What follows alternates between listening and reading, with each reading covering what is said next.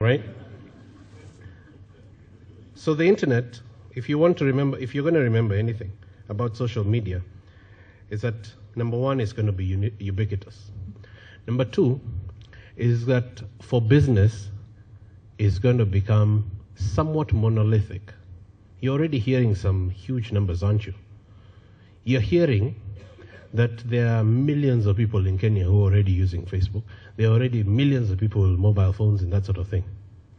Now, you're also hearing that Apple, the people who make this iPad, have 100 billion shillings $100 billion in cash sitting somewhere. I don't know if anybody had that. Did you hear that? $100 billion in cash. That's money for innovation, that's money for research, that's money for... In fact, when Sunny said that they don't know what to do with it, it's true. Because they really don't.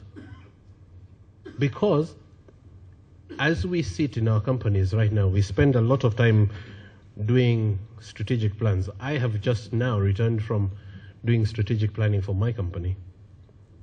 And as we were sitting there and we were thinking about what is going to change in the world, we realized we can't make a 5-year strategic plan. There's nothing that was true in 3 years ago in my life that is true today with regard to how people interact. And I'm in marketing. There's nothing that is true with regard to how majority of the people interact. In 2009, M-Pesa wasn't what it is now. Now, a majority of the people who have M-Pesa pay for electricity via M-Pesa. That wasn't true 2 years ago. So now, if I'm going to start thinking about my strategic plan, I can only think maximum 1 year ahead. And then, even in that 1 year, I have to plan that things are going to change. So, one other impact that social media is going to have in your businesses and in your lives and in mine is that your strategic plans are going to get way shorter. We're coming to a time when strategic plans are going to be for 6 months. And I am talking about not in the technology space. I am talking about who works in industry. Who works in industry? Who works in a law firm? Architect? Those sort of industries. Who works in a shop? Retail. Men, what do you guys do?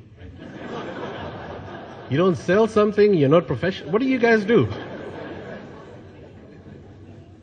You know, in all of these things that we take for granted, Nakumatt is not going to operate the way it has been in 1 year. And if it does, within 2 years, you guys are going to start saying, I wonder what happened to Nakumatt. As successful as that business is, as successful as some of your businesses are, if you're not going to get with the program, because those 28 million people that you heard are on mobile phones, the vast majority of them are between 60 and 30.